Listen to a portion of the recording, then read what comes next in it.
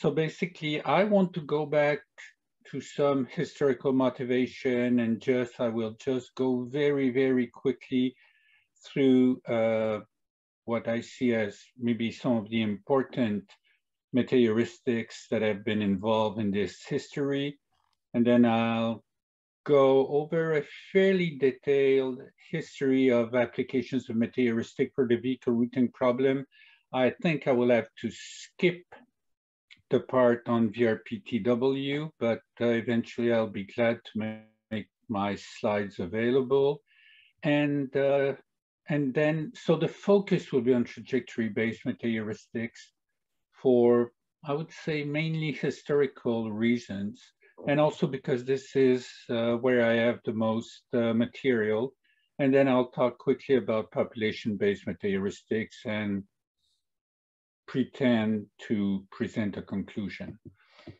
So the one thing I think is, I'm not going back now 30 years or 35 years, I'm going back 50 years. I think that basically, if we want to have some vision of this, of a number of things, we have to go back to early results on complexity, or shall I say, results about complexity in the early 70s, which clearly, indicated that there was little chance that we could find polynomial time algorithms for tough combinatorial problems, and that we would have to resort to heuristics.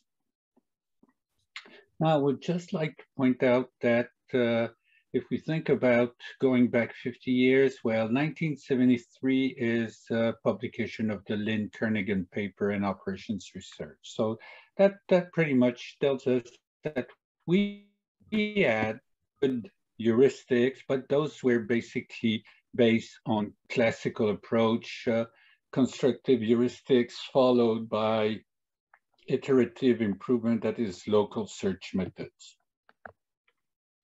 And then something happened, which I think came as a shock to the OR community, which was the publication of the 1983 paper on simulated annealing by Kirkpatrick, Gillett, and Vicky, which kind of, I think, shattered the vision. I think that before that, people were kind of in a bit of a, okay, let's just keep on doing what we've been doing forever and it's okay. And then this paper comes and proposes an algorithm that has convergence guarantees for combinatorial problems. So this, and also written by physicists, which is the ultimate insult. But in fact, simulated annealing can be seen as a controlled random walk, and there are a number of also generalization that are quite interesting and which have been used. Then shortly on the heels of simulated annealing, we had taboo search, which was, here I have two figures, 1977, 1986. Fred Glover likes that we say that he proposed taboo search in 1977, but the paper that really coined the approach was his 1986 paper on future paths for integer programming. And this is also the paper in which the word metaheuristic was coined. So basically, what is taboo search? And if we try just to describe this in a sentence, is basically local search with memories, and which allow to avoid, to overcome local optima and still avoid cycling. And we have some fancy things like search intensification and search diversification based on other types of memory to make the search more powerful. Then we have something like variable neighborhood search that was proposed by Ensign and Lenadovich, which is just the idea, well, in fact, the VNS in all its complete description goes far beyond just being the application of multiple neighborhood. But if you do variable neighborhood descent, this is pretty much it. And then we had a whole bunch of other methods. We talked about Stefan talked about large neighborhood search. So here I have 1997 instead of 1998 because I'm referring to Shaw's presentation at the MIC conference in Sophia Antipolis in 1997. Then we have also GRASP, hyperheuristics, iterated local search, and so on. So a whole bunch of methods that were proposed that to complement, and which eventually made up their way to the Handbook of Metaheuristics. So what about trajectory-based metaheuristics for the VRP? Well, the first thing that we need if we're going to apply those type of methods is we need local search operators that will manipulate solutions. So allow us to go from the current solution to the next one, defining implicitly neighborhoods. So we have here, I have a pretty big list, which is probably incomplete, but covers a lot of the things. So 2-opt, OR-opt, 2-opt star, relocate, exchange, Gini exchange, cross exchange, and also cyclic transfer or ejection chains. When I teach my course on those type of methods, you have nice drawings of all the operators, but we don't have time for this morning. So let's just try. So what I do now is I try just to give you a historical rundown of how those things came about. And let me start with a bunch of methods which I call pioneers. So those were people who, metaheuristics were just new kids on the block, and so they were indeed the pioneers trying to apply those metaheuristics to vehicle routing problems. So for example, if we're looking at annealing, we have a paper by Robuste and co-authors in 1990 that was tested only on 4 instances and at complex neighborhoods. We had a paper by Alpha, which was based on a root first cluster second heuristic and 3-opt neighborhood, and which turned out not to be competitive. And then more solid efforts, especially Ibrahim Osman in 1993, he did his dissertation on the vehicle routing problem. He developed a so-called lambda interchange neighborhood, which is a combination of exchanges and relocations of fixed size. He developed a special cooling schedule for this, and he got pretty good results.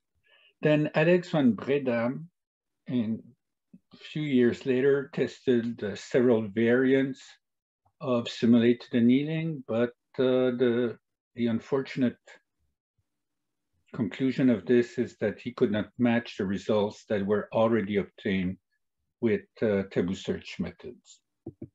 And this was a bit like the end for simulated annealing.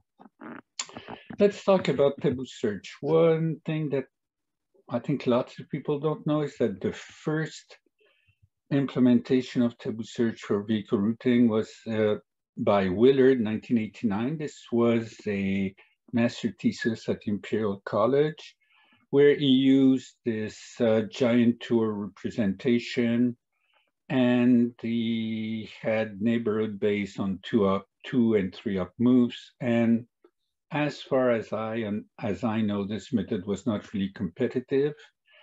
Then Vittoria Pureza and Paolo Francia, a couple of years later, proposed I think a fairly direct implementation of taboo search, where they were using relocate neighborhood and exchange. And one thing that was very important is that they were maintaining feasibility of solutions. And the the outcome of this was results that were not that fantastic. And this brings me to, let's say, another stage in history, which I call Middle Ages. And we have a couple of interesting papers here. First thing, Osman in his dissertation also developed a taboo search implementation that worked with the lambda interchange neighborhood. And he managed to get pretty good results, however, not the best.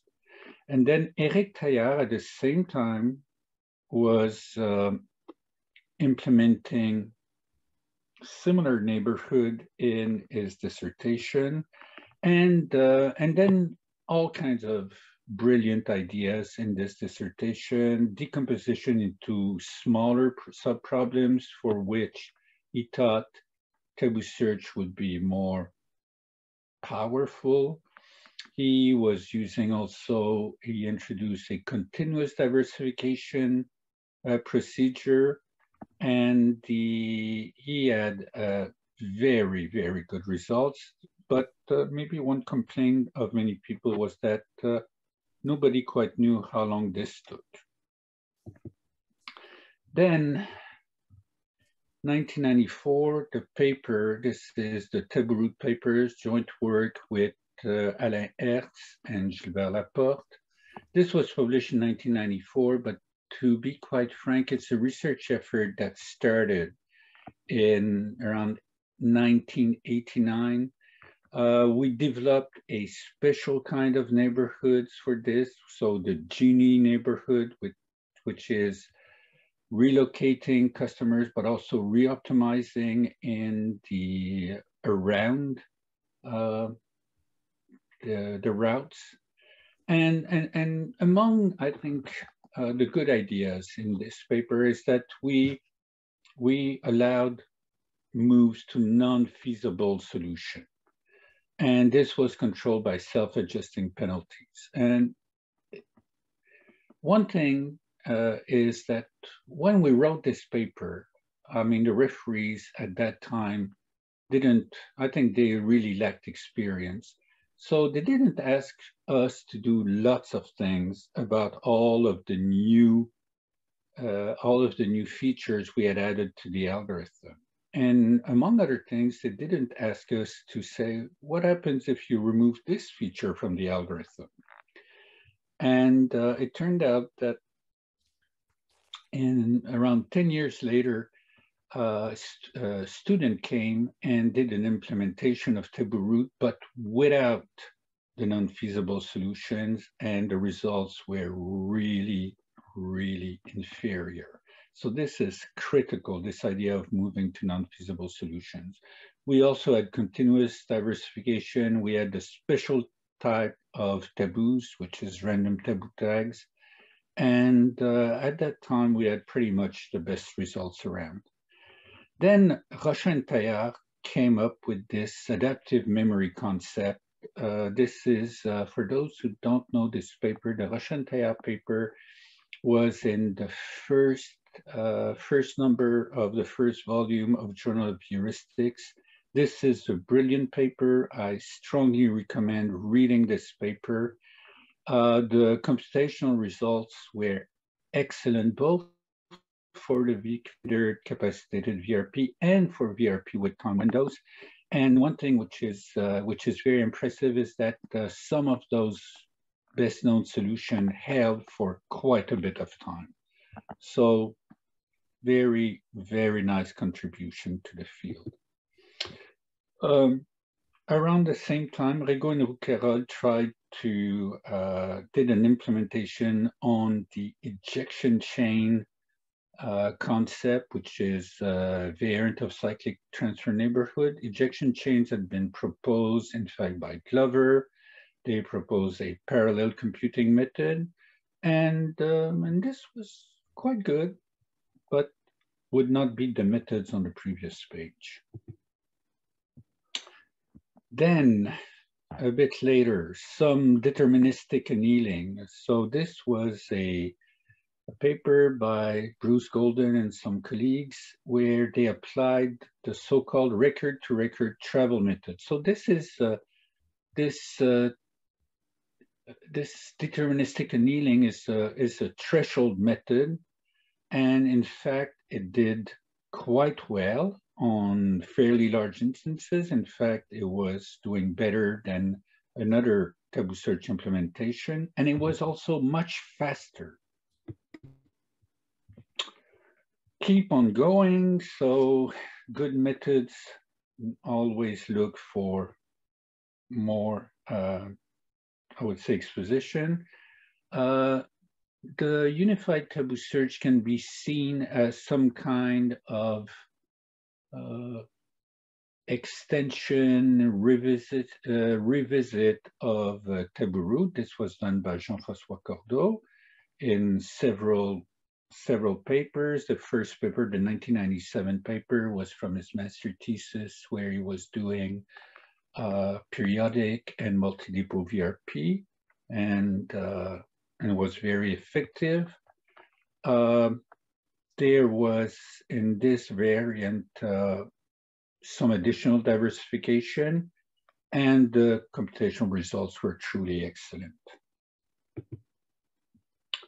Then, Todt and Vigo proposed so-called granular taboo search. So the idea here is not so much that we're changing the method by itself, or that we're introducing new fancy neighborhood operators. The idea is that taboo search can be made more effective by not wasting time looking at bad solutions. So this is the key idea of granular taboo search, which is to remove from the underlying graph so-called long edges, because we know that it's very unlikely that they're going to be part of the solution. And this indeed led to excellent numerical results. And then some other attempts. So here we have a paper by my friend Christos Tarantilis called Bone Root, which is a combination of taboo search with adaptive memory. But the idea here is that if you're looking at adaptive memory implementations from Taillard and also other authors in the meantime, the idea was always that we should be decomposing the solution in routes, decomposing and recomposing the solution with full routes. So the key idea here is that maybe we should extract root segments, so which we call bones, from good quality tours. And in fact, this is a very nice intuition. It works quite well. Some return to deterministic annealing.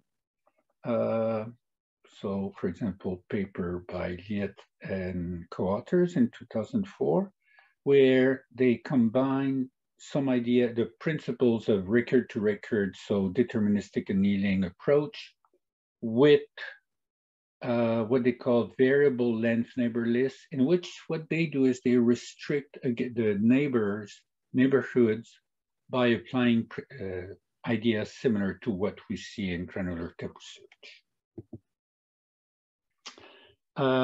Some large neighborhood method by Ergun, but it's large neighborhood in a style a bit different from what has been presented by Stefan previously.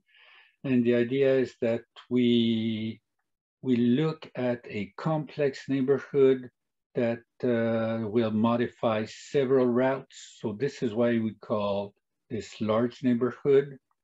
And then the set of moves selected at each iteration is obtained by solving, in fact, a shortest path problem. So this is a significant effort. Taboo search doesn't disappear. So some more modern implementations, Zachariadis and Kiranoudis, which provided excellent results in 2010.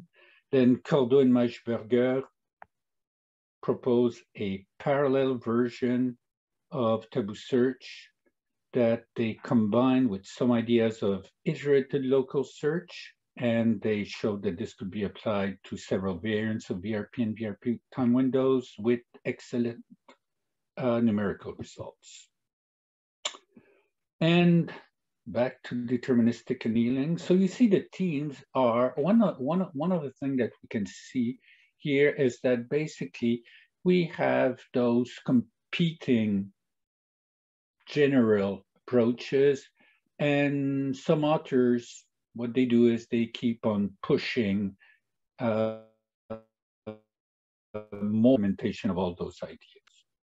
So here, for example, paper by Groer, Golden, and Oisil. For variable neighborhood search, there is this this amazing paper with Kitojoki. Now, this is tongue-in-cheek remark because I happen to be part of the all in there.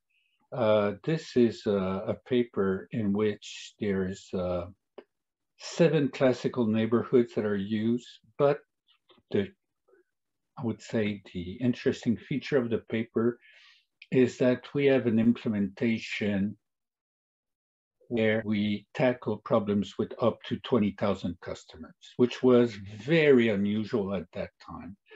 And to be totally frank, this paper is a lot more about computer science tricks to be able to run the thing than about, I would say, operations research questions.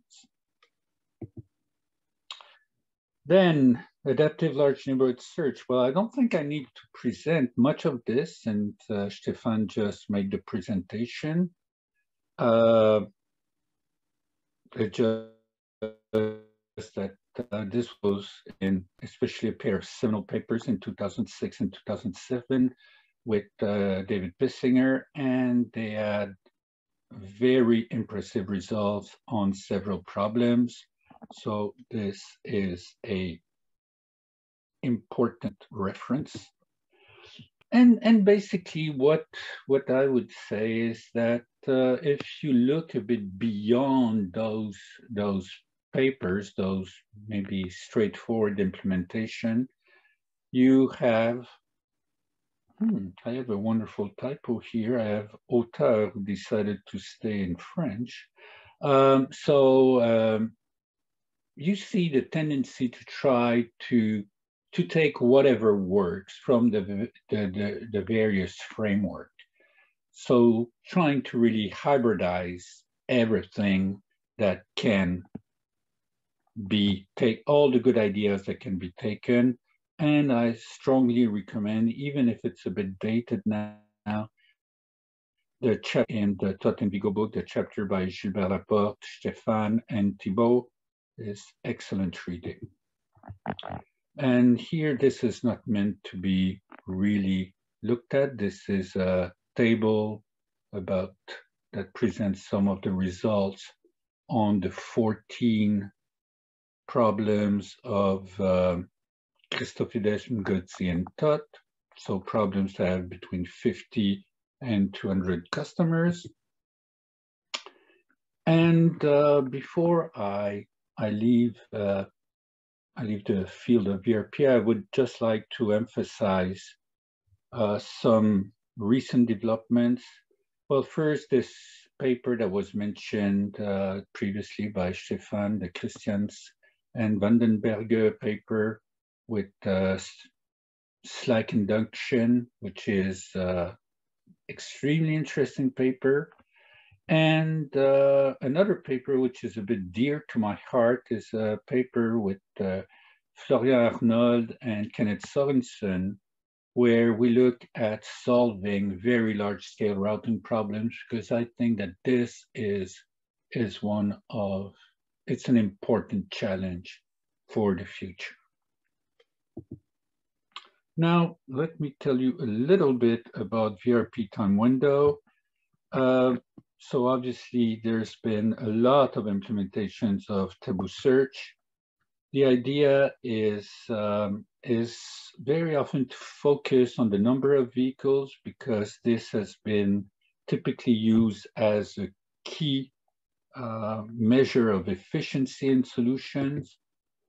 One of the issues is the presence of time windows, and in a sense, it may be seen as creating barriers in the search space. And I can tell you that we did something that was never published, an implementation of Taburoot, which was called Taburoot TW. And one of the issues is what do we do? What do we do with those time windows? So here you have a bunch of features of Tabu search implementations for VRP time window. This is taken from a transportation science paper co-authored with Oli Brezi. So here what you have, you can see the different years and different authors. And you can see the variety, in fact, if you're able to read the variety of neighborhood operators that have been used in those papers, and whether they try to minimize routes or not. Specifically, if they have specific operators to minimize the number of routes. The benchmark, standard benchmark has been since 1987, the 56 problems from Matthew Solomon. Here are some of the results of those things. The one thing I would like to draw your attention to in those slides is the progress. You go from Garcia et al. In 1994, where they're using overall 56 problem, 436 vehicles. And this goes down to, in Cordeau et al., which is this kind of unified Tabu search, 407 in 2001. So just in the space of 7 years, we have a drastic reduction in the number of vehicles. Okay, so these days, this is a statement that would need maybe to be double checked because I wrote this some time ago, is that we have methods with the cumulative number of vehicles around 405, but I still recommend looking also back to the Totten-Hugo book at the VRPTW chapter. There have been larger instances, and there are interesting results on those larger instances. Now you're going to tell me after all of this, so those trajectory-based metaheuristics are not alone on the block. In fact, we all know that there are several population-based metaheuristics. I would say the number of different population-based metaheuristics about the same number as trajectory-based. If you look in the handbook of metaheuristics, and some of them have been combined and applied to vehicle routing. I will try just to be focused and concise now. One thing which is interesting is if you look at early application of genetic algorithms where they were using chromosomes that were using delimiters, explicit delimiters to separate routes in the solution, these were shown to be rather ineffective. And I made back in 1998 a statement where I just said that, well, GAs don't work to solve routing problems. And obviously, later on, my friend Christian Prince made a lot of fun about this because what he did, he came out with really a breakthrough idea. It's a simple idea, but it's a breakthrough idea in 2001, which is the idea to use chromosomes without delimiters. In fact, what he put forward was the idea of just having solutions in the form of a giant tour, which is split optimally by solving a shortest path problem on some auxiliary cyclic graph. And this works quite well. Also, on top of this, you can improve routes by local search. He has a nice population management mechanism, which is based on cost spacing. And in the following years, in the early 2000s, this was applied also to other problems, including arc routing problems by Christian and his co-authors. Then in 2012 came, well, he didn't come in 2012, he came earlier, but the paper came in 2012. This paper by Thibault, which is based on Thibault's dissertation that was in fact jointly supervised with Christian Prince and Troyes. And the idea is really to try to push further the principle of hybrid genetic methods. And at first we wanted to tackle periodic and multi-depot problems, and then referees forced us to do CVRP. And what are the important things? Well, in those methods, we have several local search procedures to indicate individuals. We have, Thibault introduced the concept of bias fitness, which is a very clever way of combining quality of solution and diversity, and very important also, improved population management mechanism. And this was extended in several other papers, for example, 2013, 2014, one for problems with time windows. And then in 2014, this kind of unified framework that allows to tackle a large number of variants. And as far as I know, it's still one of the very best methods for solving the classical CVRP and most of its variants. And it's pretty much, it's not the only paper that defines the state of the art, but it's one of the papers that a series of papers that define the state of the art. Then there's been, I don't want to forget my Austrian friends who worked quite a number of years on applying ant-based methods to different VRPs. So the group of Richard Hartel, Karl Gerner, Mark Raymond, Bill Neimer, and they managed to get methods that could solve problems fairly effectively, but my overall conclusion is that they're not really competitive to the best hybrid GAs or trajectory-based methods. And as far as I know, they have pretty much let this research line to die. So, conclusion.